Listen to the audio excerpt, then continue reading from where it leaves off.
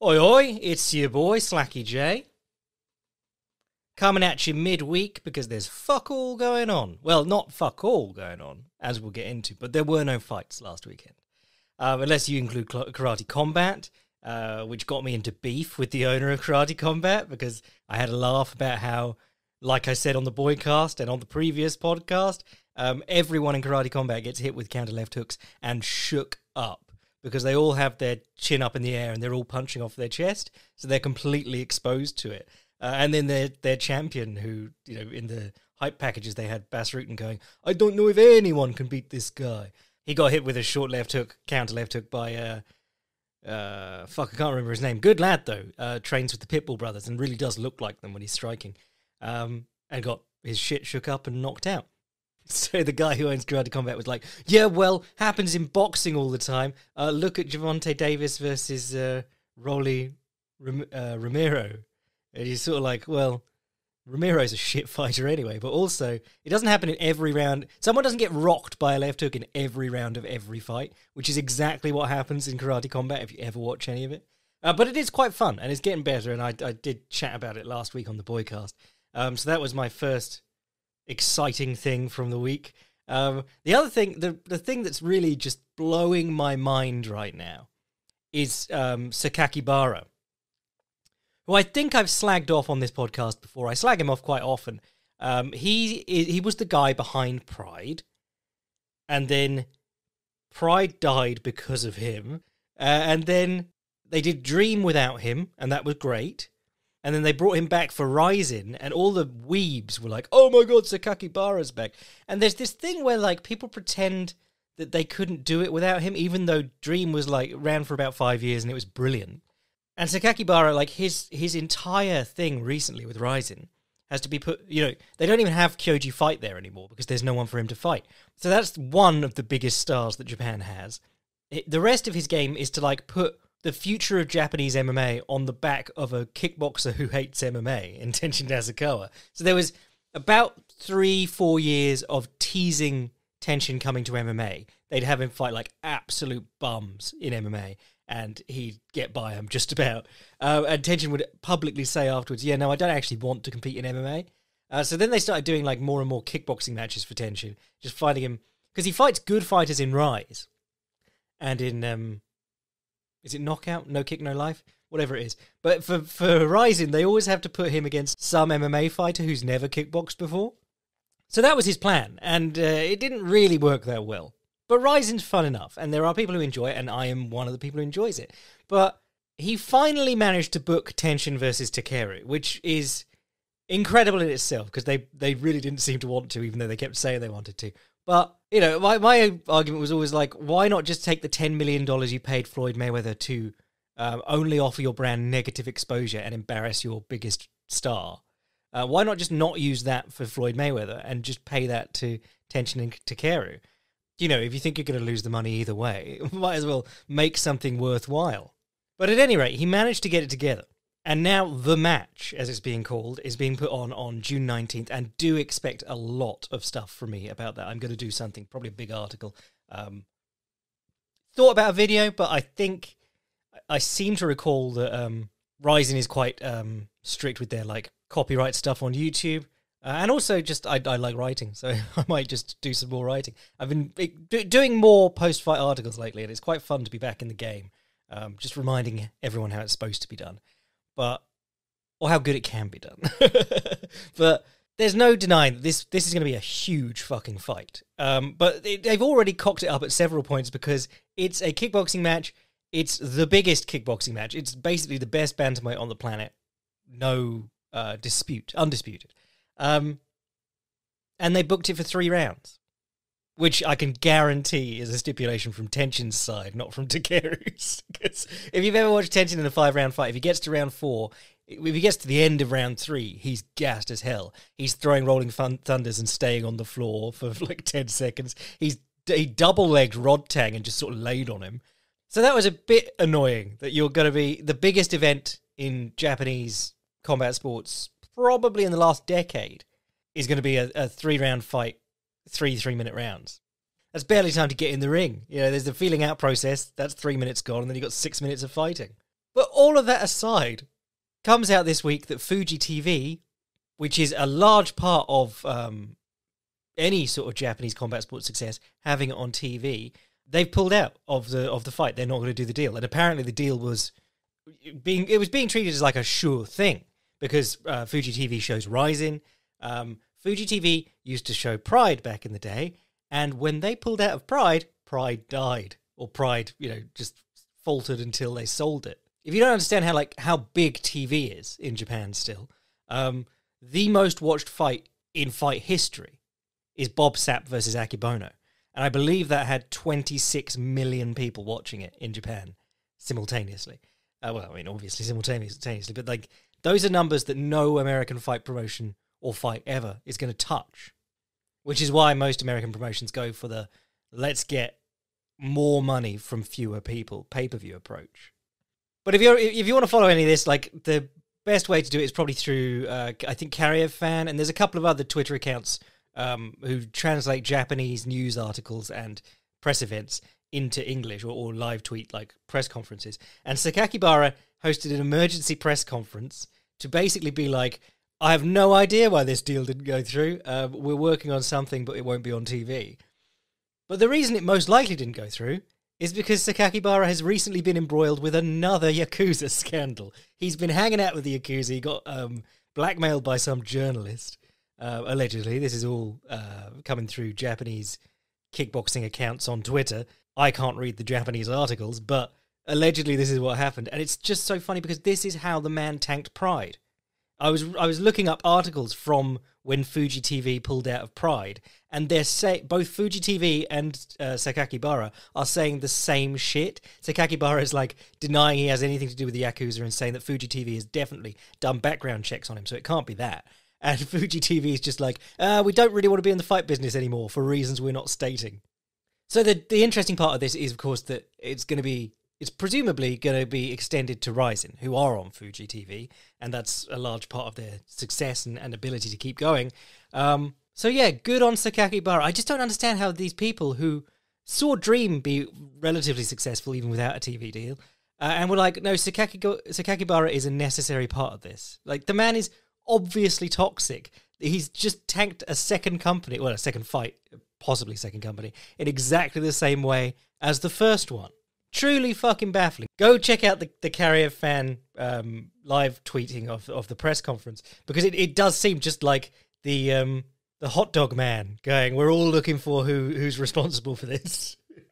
And the best part is that Sakakibara claims that he handed in he offered his resignation to the other members of whatever it is, Dream Stage Entertainment, the people who own Rising, in case he was the problem, and they wouldn't accept it. And you're just going, either you're lying or they're fucking idiots. But anyway, even if it is only me and 200 other people watching the match, we're going to cover the match in a couple of weeks. So the other big story this week that excited me was that Mansour Barnooui has signed to Bellator. If you hadn't noticed, Bellator like to steal my ideas and pass them off as their own. But this is great, because I thought Mansour Barnooui was retired. I was like, he hasn't fought in 3 years. He won $1 million payday. Maybe he's just invested it well and is actually just, working a normal job or whatever day to day and has X $100,000 in the bank. But no, he's a fighter, so he's back in the ring, but in Bellator now. And that'll be really, really fun. Massive lightweight. If you don't know Mansour Barnooui, one of my most popular, most requested, now that I've taken it down, Filthy Casual's guides was it was called the Filthy Casual's Guide to Freak Guards, and my two studies in that one, my two case studies in that one, were Ricardo Lamas, who uses the reverse knee shield, or the get the fuck up guard as I called it, really well, and Mansour Barnooui, who uses the Giggler sweep, or the John Wayne sweep, or the one-armed man, I've heard it called, the twist sweep. It's a sweep from half guard, where you basically tilt the opponent from one side of your body to the other, and you keep their hand. So the way that it works in most elite grappling is that they post their hand, because it's very hard to keep control, and you shoot an underhook and start working off that. So it's like an off balance. But Barnooui is so big, and he's got this grip strength, so he just grabs dudes' wrists and sweeps them with it. I mean, sometimes they post and he does start scrambling through into other half-guard techniques and coming up. And the combination is actually what makes him very special. He had a great match with Islam Makhachev, which some people felt like he probably deserved the decision, but he had a point docked for, I think he was accused of fish hooking.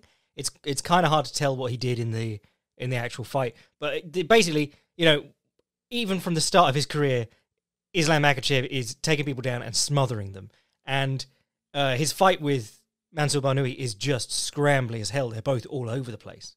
It was kind of like the Arman Sarukian one. Now, of course, that was a long time ago. I'm not saying that Islam Makhachev hasn't got much better. Obviously, they did a Filthy Casuals guide, which I think is still up, to Makhachev and how he's improved over the years. And obviously, Makhachev's been fighting UFC-level opposition, whereas Mansour Barnaoui went to Road FC, which is a Korean organisation, fought a load of Korean dudes, won the $1 million tournament. But in that time, he fought one of Khabib's cousins, who's trained by Khabib, is part of that team. He might have been undefeated before that fight, but a very, very strong smothering top player. And that's probably the best recent example of Mansour Barnaoui using his bottom game against the modern, the Dagestani meta, I suppose. And it's just fantastic, because anytime he's taken down near the fence, he turns himself away from the fence, which is what no one is doing against Khabib and Makhachev and people. They're all trying to walk up and just getting stuck there. But Barnaoui's turning himself off, threatening giggler sweeps. He did successfully giggler sweep this lad a couple of times. He was threatening ninja chokes on the inside. If the guy brought his head down too low, Barnaoui would just try and choke him from the bottom of half guard. It was really interesting watching it work. And then he finally got back to the feet long enough to knee him in the head and knocked him spark out. Incredible stuff. But, he also had a fight against Kevin Lee back in the day. I think he lost that one too, but again, really fun, scrambly fight. And that was very early in both of their careers. And he had a fight with Mateusz Gamrot, which was pretty evenly fought. He lost the decision in that one too. So yeah, just a really difficult man to finish. I don't think, has anyone? Maybe Kevin Lee did, but difficult man to finish, difficult man to beat decisively, and very, very, very tricky. And even if you don't consider his funky bottom grappling, his build is very difficult to deal with because he's so tall at lightweight. So he'll be an awesome addition to the Bellator roster. I mean, he only has to get through Patricky Pitbull and Peter Queally. That's the state of the Bellator lightweight division right now. Whereas their featherweight division is pretty fire. Other news, the UFC is going to Paris at last, and they've booked Robert Whittaker versus Marvin Vettori for that. That's going to be September 3rd. Good fight. That'd be fun. I mean, the last big event in Paris was Czech Congo versus Ryan Bader too. So they're gagging for something decent. But why you wouldn't use a Cyril Gane event, main event for Paris, is baffling. Because obviously you're not going to do a pay-per-view there with Francis Ngannou, but you've got this world-class heavyweight.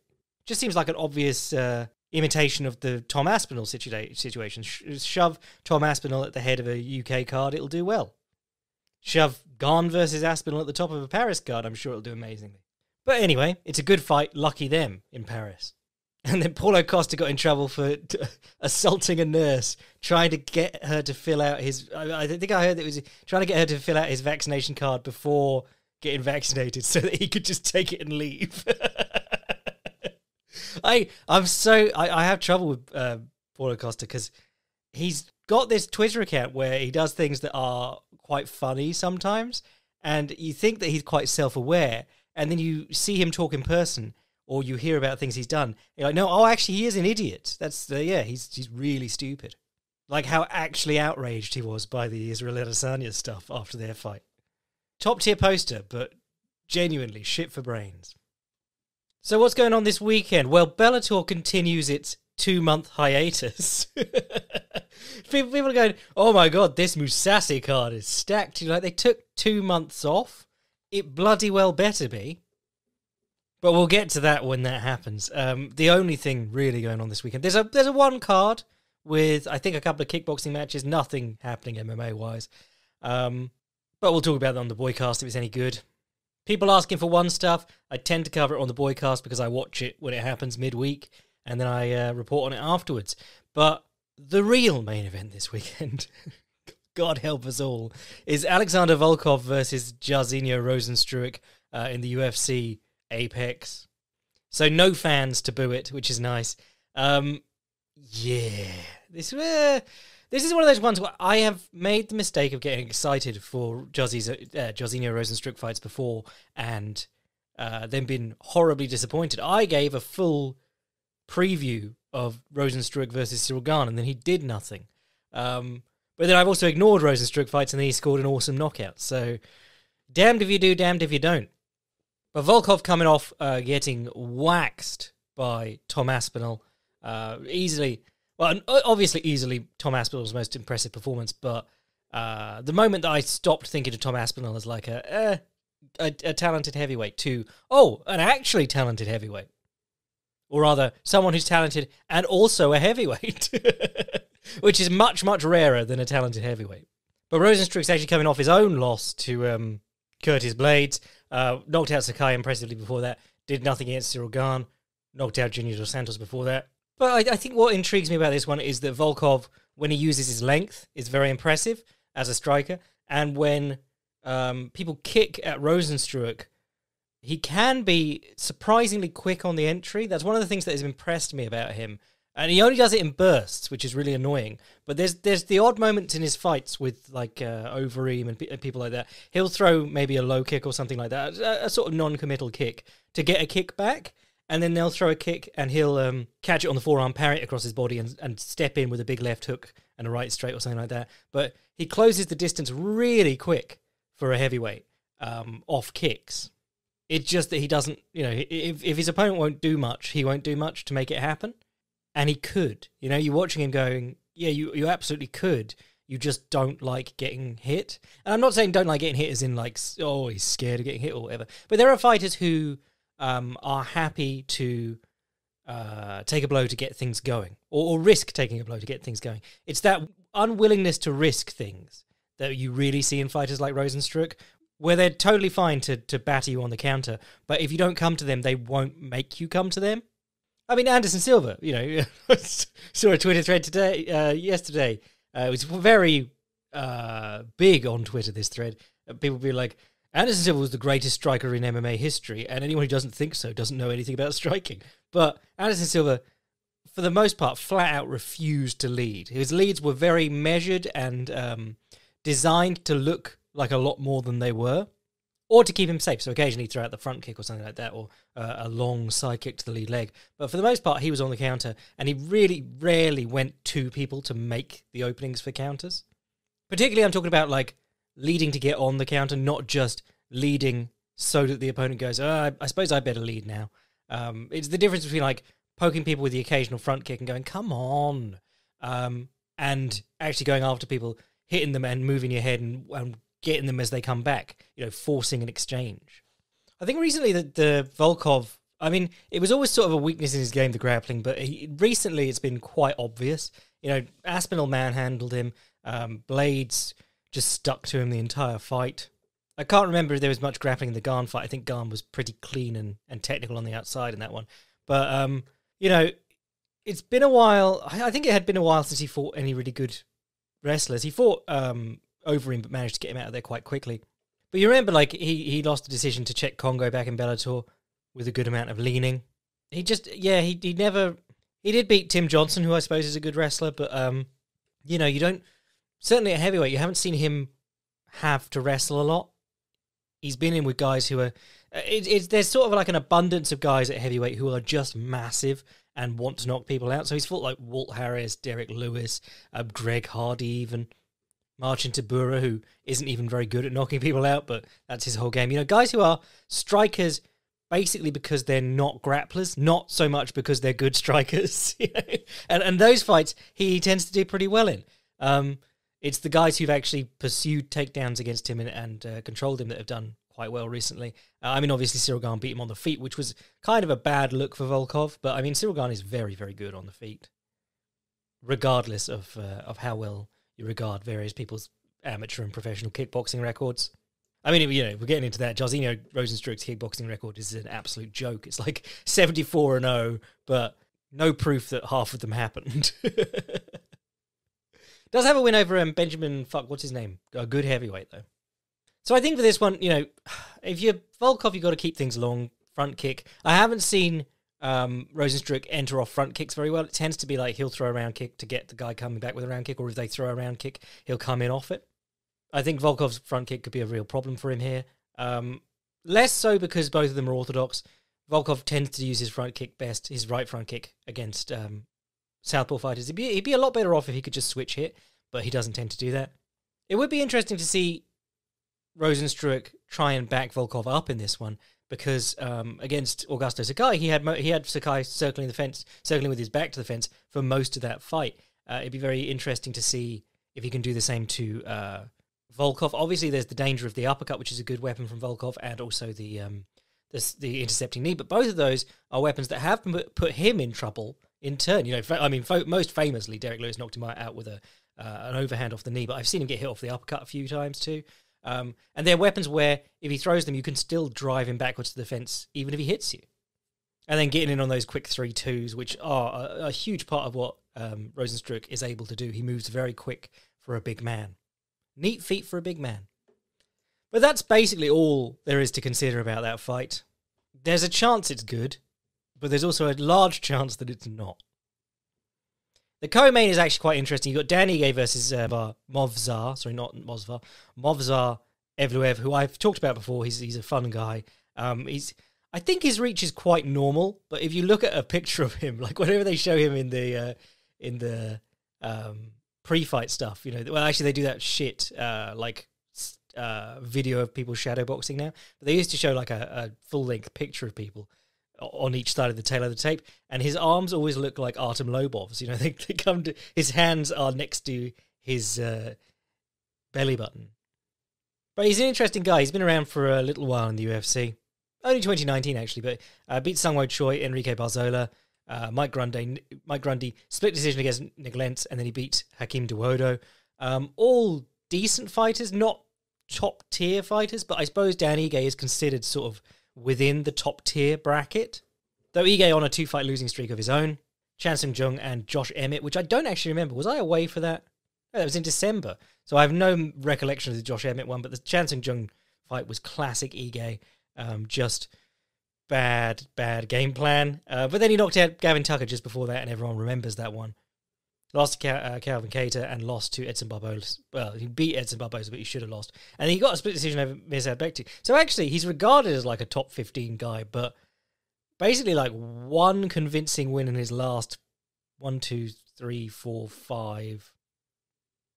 1, 2, 3, 4, 5, 6. One convincing win in his last 6.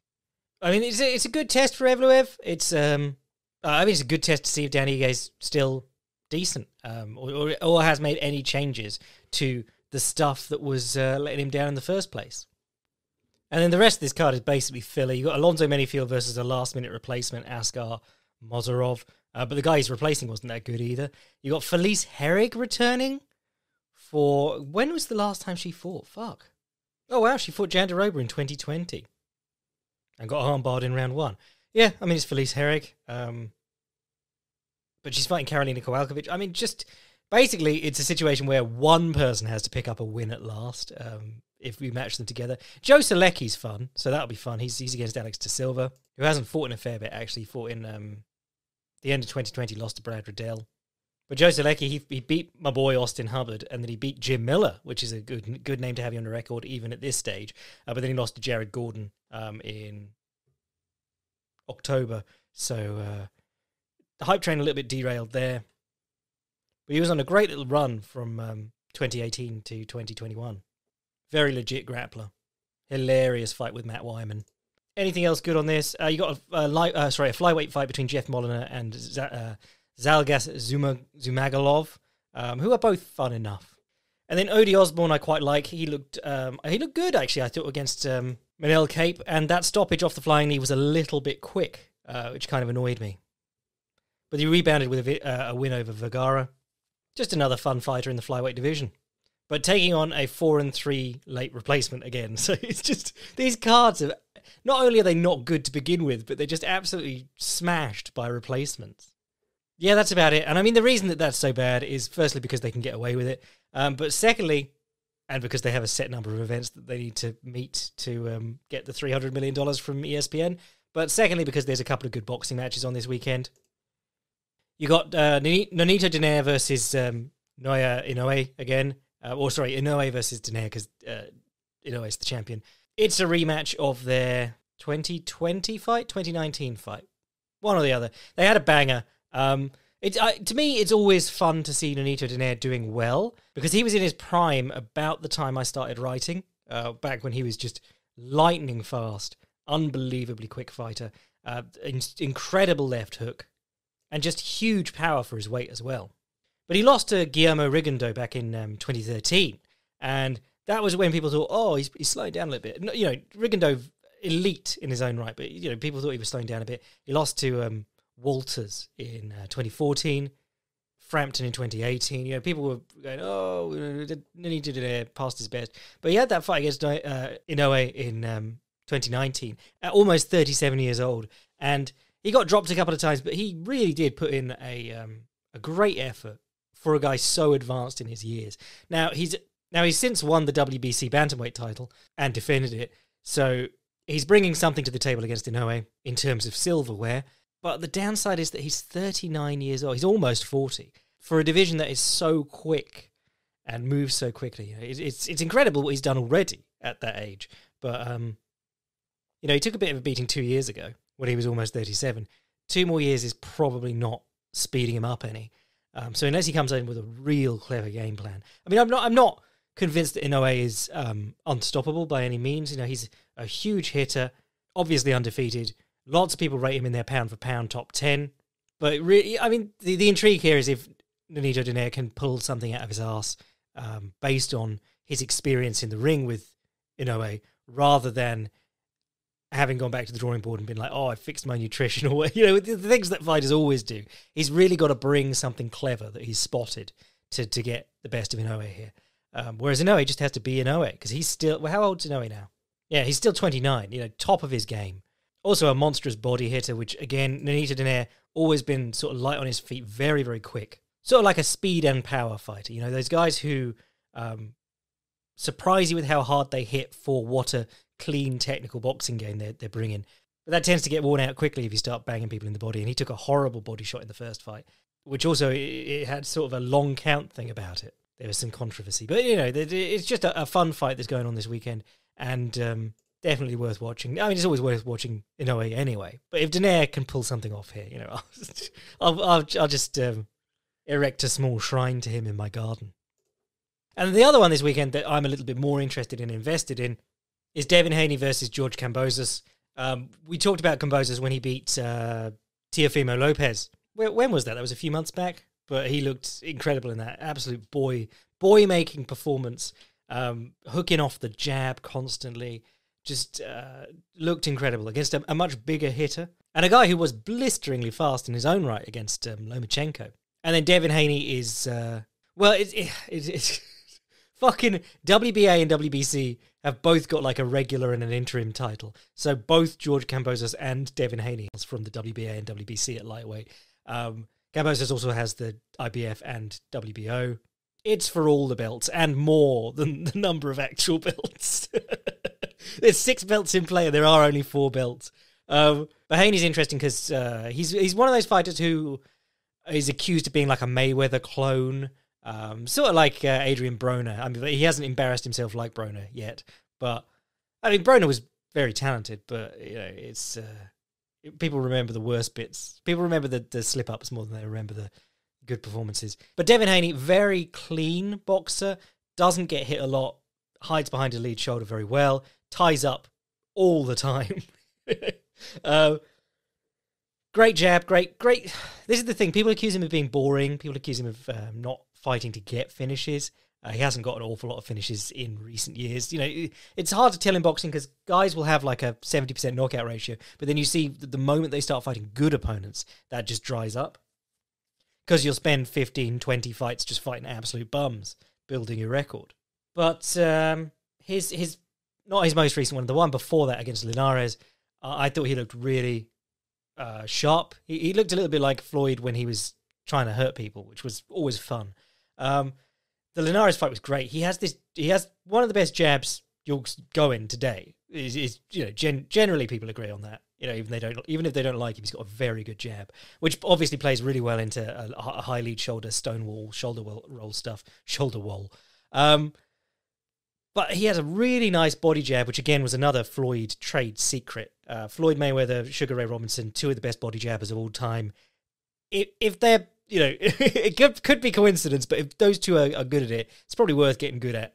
It's just such a hole in the guard of any good boxer. Your guard doesn't, you know, any guard you take in a boxing match, with the exception of who was it used to have like their hands folded over their stomach? Oh, Fulmer used to fight with like a wrong-sided cross guard, so his right hand was across his belly. But generally, every boxing guard is set up to protect your head and the most valuable, dangerous shots. So elbows tight to stop shots coming in from the side of the body. They don't tend to cover the solar plexus, which is a tricky thing to cover because you have to bring something inside the line of your body. So even good boxers can be drawn into dropping their hands or trying to make adjustments to deal with a body jab and get caught over the top. I mean, Floyd himself got caught with, it was like 3 body jabs and then an overhand from Shane Mosley. Because even if Floyd knows better, Floyd was very much a perfectionist and he was annoyed by getting these punches landing on him, even if they weren't hurting. Because a lot of people's reaction is also to just take it. But if you body jab well, you can actually really tire someone out. It's the hole in the Death Star, the one they built in that you can just drop a bomb in for no reason. And it exists in everyone. And Devin Haney against Linares was using a beautiful body jab. He was doing this great thing where he was extending his hand to jab the head. And sometimes he'd jab the head, or sometimes he'd just stiff arm on the face. And sometimes he'd jab across to Linares' lead glove. And then he'd step deep into like a side-on stance, into a horse stance, and drop his weight and level to punch the body, and his hand would only come back a couple of inches, and then he'd drop from the jab to the head. It'd come back like a couple of inches, and then he'd just step into the body. And his whole body weight seemed to be going onto the punch to the body, but the arm was barely involved. It was really impressive. Go watch the highlights of the Linares fight, because he does it about the midpoint of the fight. He hits several in a row. But I was just watching that going, that's really cool. Real classic example of that drop step that Dempsey was always talking about. Like, letting yourself fall onto your lead leg to get power in the punch, to put your weight on the punch. Actually, I've already said Stonewall today, but Champ Thomas, one of his books, he says stand with your jab out against the wall so that your fist is on the wall, and then pick your lead leg up. And he said, like, that's the feeling you should have when your fist connects with the person. Your weight should be going through the fist. Basically, their face should be holding you up. But yeah, Haney's really good. That Linares fight was a really good example of him looking good. Because Linares, getting older now, but gave a good fight to Lomachenko back in the day. And difficult on the counter too. Great counter left hook. And Haney's throwing like wide rights to the body, weaving under the return. Constant level changes, really uses them well. Right straight to the body, left jab to the body, right wide right to the body. All of those using them excellently to just punish Linares for covering up upstairs. And in the moment that his hands come down, Haney will level change to the body, as if to hit the body and swing in an overhand or something like that. Ties up off half his punches. That will get you accused of being boring. And frankly, if you're not going to infight after that, it is boring. That's the difference between a lot of these guys who use punch and clutch and someone like Roberto Duran, because he would punch, clinch, hands over the biceps and start hitting from an infighting position. The clinch, sometimes he'd use it to smother the offense and take a break, but most of the time it was like he'd clinch to stop the comeback and then he'd free his hands and start hitting again. But I'm really intrigued by this one because Kambosos, not a great hitter. On paper, neither of these guys are great hitters, but Devin Haney seems to have a bit more pop in his punches. But Kambosos really, I want to say quick, but like Lopez is very quick, but he seemed to have really good timing. He could read Lopez really well, get his hand there quicker. And he's one of those fighters where sometimes you're watching him, he doesn't look amazingly quick, but he's still beating the guy to the punch. You're going, well, he must actually be really quick. It's one of those things where we're always talking about this, but a fight, every attribute is only it's a binary thing. You could be the fastest guy in the world or the second fastest. If you're the second fastest guy in the world and you're fighting the fastest guy in the world, sorry, you're the slow guy. Like it only matters in the match. If you've got two slow-ass fighters fighting each other and one of them's quicker, he's fast in that fight. Fast and slow is relative to the one other man in the ring. Well, maybe the ref. It's like the flyweights are always running into Chris Toyoni, but it's very hard to get squashed by heavyweights as they circle the cage. So yeah, sorry, that's the one I'm excited for this weekend, Kambosos versus Haney. If you're gonna watch anything to get excited for this weekend, I'd say find the highlights on YouTube of Haney versus Linares and Kambosos versus Lopez, because those are just two. I don't want to say star-making performances, but they're definitely the best you can hope for from Haney. Like that's the exciting Haney when he turns up, and that's the best introduction to Kambosos, because I didn't know who he was before that fight. Really, I don't follow boxing that closely nowadays. Just a few names that I know I enjoy, and then if someone beats them, I go, oh, better keep an eye on them too. So yeah, find those, and then we'll do a question and get out of here for today. Oh, forgive me, fellas, we're going to get into the weeds. Hi, Jack. On Boycast episode 25, you mentioned the rhythm step and how Barry Robinson hates it. I did a bit of research and found Barry Robinson's latest instructional, and he explains that both the rhythm step and the L step mean pulling your lead foot back next to your rear foot. You are stationary, predictable, and vulnerable. On the other hand, in Trevor Whitman's Balance DVD, he wants his fighters to use the L step and rhythm step, and pimp step, or reverse L step, don't know what that is, as a way to regain balance and to avoid the natural inclination to lean back from opponents' punches, as well as change positions. Who do you think has the correct principle? And that's from James. Right, bit of background. A rhythm step is stand with your left foot forward, bounce your left foot back to your right foot, and then back into stance. That's a rhythm step. And you'll see guys do it all the time, shadow boxing. You'll see guys do it in fights. It's a bit of a divider on people. Barry Robinson is a boxing coach who I think he had a YouTube channel for a bit. But we were talking about, this came up in the course of talking about instructionals and things, because I said I wouldn't recommend his instructionals just because he's got a very long-winded way of getting to his point. But yeah, he's a knowledgeable guy. I enjoy it. He's just sort of like boxing Danaher. It takes a while to get there.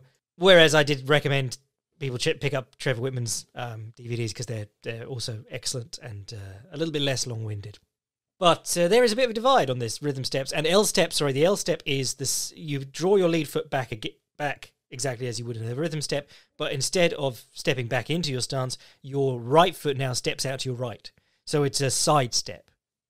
Now both things have, well, no, they don't have different uses, because some guys use the L step to just sort of like circle around the ring out in the open. The L step does have a terrific use along the fence. If you are backing towards the fence or ropes, sorry, boxing is where this came from, so ropes too. But if you're backing towards the boundary, and believe me, we're going to be talking a lot about using the boundary in the upcoming Filthy Casuals guide to Valentina Shevchenko that I'm working on this week. But if you're approaching the boundary and your back foot hits the boundary, you are pretty much out of space. But what you can do is collapse your stance to create a little bit more space between you and the opponent as you hit your side step. A great example of this would be Joanna Jacek against Jessica Andrade. She hits the fence. She knows Andrade is going to leap in with a left hook, so she can't just start circling right. She collapses her stance and then steps out to the right. It's not like step, step. It's like step, step. You do it basically in the air. You go from a bladed stance facing the opponent to a bladed stance sideways from the opponent. You're running parallel to them. And she gets away scot-free. That's one of my favourite examples, but there's quite a lot. It's a real old-school boxing technique, especially for side-on fighters. You basically have to be able to do that, because you can't... The more you circle the ring sideways, the more your stance becomes square and your feet under you. It's if you watch like the golden age of the USA boxing, USSR boxing rivalry, the US boxers are all standing a lot taller and circling with their feet closer together. They're not standing so side on, or a lot of them are. It became a focus of theirs, lateral movement with straight hitting. A great example of this would be Muhammad Ali, who circles the ring not in a stance, but when he jabs, he drops into his stance first and then jabs. And it's very, very quick. You watch it in slow-mo, you'll see it, though. He drops into his stance and then he jabs. But I think this is a thing, like, it's all about how you rate economy of motion. Because Barry Robinson's point is correct, in that if you draw your lead foot back underneath you, you are leaving your stance, and if you're pressed to the ropes or something like that, you are vulnerable. You're not in position to punch and be punched comfortably. But equally, there are lots of fighters like Willie Pep, classic, a guy people point to as like a brilliant technician, but fought nothing like textbook boxing. But there are lots of guys who flatten out their stance to move around the ring with the intention of avoiding getting caught along the ropes. To catch a guy, to hurt a guy when he's out of position, you have to get close enough to him. And if he's out of position so that he can move more freely around the ring, out of his stance, you have to close him down and get him to the ropes to do that, or to the fence. Great example of that in MMA would be Dominic Cruz. I've given you a couple from boxing already: Muhammad Ali, Willie Pep, Tony Canzoneri to a degree, a little bit further back. It's about your attitude to leaving stance, because stance is a thing that protects you and keeps you being in stance. The purpose of being in stance is that, one, you're set up so that you can block punches and avoid punches and throw punches. Two, if you take a punch in stance, you're a lot less likely to fall on your ass. But by abandoning the stance, you can make moving around the ring laterally easier, and you can use steps back into stance as a feint in their own right. So if you watch Dominic Cruz, he's always stepping in and out of his stance. He steps forward with his left foot into stance, and then he steps back out of stance.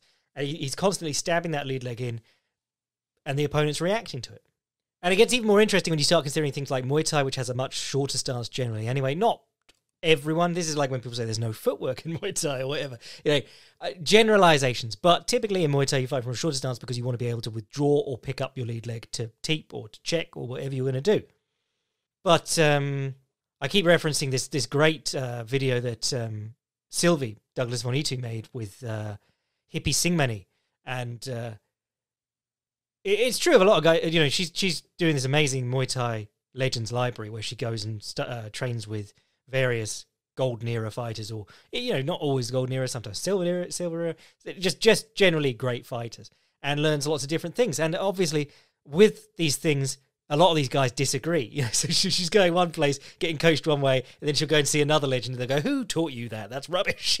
But that thing about that Bruce Lee said, like, if you got all the top students in the world in a room, they disagree on everything. But if you got all the masters in a room, they'd agree on everything. Not true, because everyone is training. Particularly when they're starting to teach people, they're teaching them in the way that they can get them into their style the best. Or the easiest. You streamline an approach to training people. And you streamline your own approach to dealing with things. There are guys who can throw a wicked, left hook in Muay Thai, but they're much better out of range using their kicks and things, so they don't get to do it that much. There are guys in wrestling who can shoot an amazing high crotch on one side, but everyone they face stands with the other foot forward, so they don't do it. There's a lot of things that dictate what's available to you, but that doesn't mean that something doesn't work just because you're not using it in your day-to-day stuff. But as I was saying, Hippie Singmani did this amazing session with Sylvie, and there's a few others. I think Karahat did the same thing, but he'll show circling the ring, fighting going backwards. I can't remember what the style's called. Muay. There's like 5 different ones. Muay Cow, Muay Fumu. Muay Cow is people who go forward with knees and clinch work, I think, but... someone more into the Thai terminology than me will tell you that. But the like typical back moving trickster sort of archetype that they like over there. A lot of it is floating around the ring with your feet almost level, bouncing your lead foot back level to your rear foot, and then teeping with it from there, like push kicking with the leg. So you do a rhythm step, and then instead of putting your foot back into your stance, your lead foot, you push kick instead. And that works. It looked really slick when he was doing it, and I watched some of his fights and I saw him do it in them. Very slick. But yeah, a practical application of the rhythm step. And in point karate and old school karate, there's a thing called hikikomi, which is where you withdraw your lead leg, and then you either kick with that same leg or you kick with what was your back leg. But by bringing your legs level, you've created a bit of uncertainty in the opponent. And also, you can kick from closer in. As in, if the opponent's coming at you with a kick or something like that, if you stand there and check it and put your foot back down into your stance, you're too close to start kicking them. But if you pull your leg back away from them, you can kick with either leg comfortably as they're out of position. So withdrawing your leg into your stance is not a problem in a lot of sports. It's actually a benefit. And withdrawing your foot into your stance in rhythm isn't a problem if you're circling the ring and you're safe. It's a problem if you do it instinctually and the guy can then capitalize on it. So if you're aware of how he's going to try and capitalize on it, which is going to be double jab you to the ropes or cage or boundary, then you can deal with that in its own way. You know, it's a problem, but like any problem, if you know that that's the problem, there's multiple ways you can deal with it. You don't have to stay in your stance all the time for fear of it happening. So there we go. Real in the weeds, inside baseball, nerdy shit that 90% of people won't care about answer. But yeah, look up the rhythm step, look up the L step. When you see them done well in a fight, you'll notice them because the rhythm step's pretty much a constant, but the L step, you don't see it applied very well that often, but you do see guys use it constantly, like Jersey Joe Walcott used to just circle the ring with a little bouncing L step. Much shorter application, not taking big angles or anything like that, but he just did it. He just circled off by doing a little hop, skip, L step. Anyway, rambled on long enough. I think that covers for the fact that we didn't get to talk about anything this week that happened at the weekend. I am your boy, Jack Slack. If you want to sign up to Patreon, get in on all the extra boycasts, articles, shit I do, definitely do that. If you want to send an email to the podcast, jackslackpodcast@gmail.com. And if you want to see what I'm writing anytime, fightprimer.com. I am your boy, Jack Slack. Sakakibara's sad salaryman stare bless.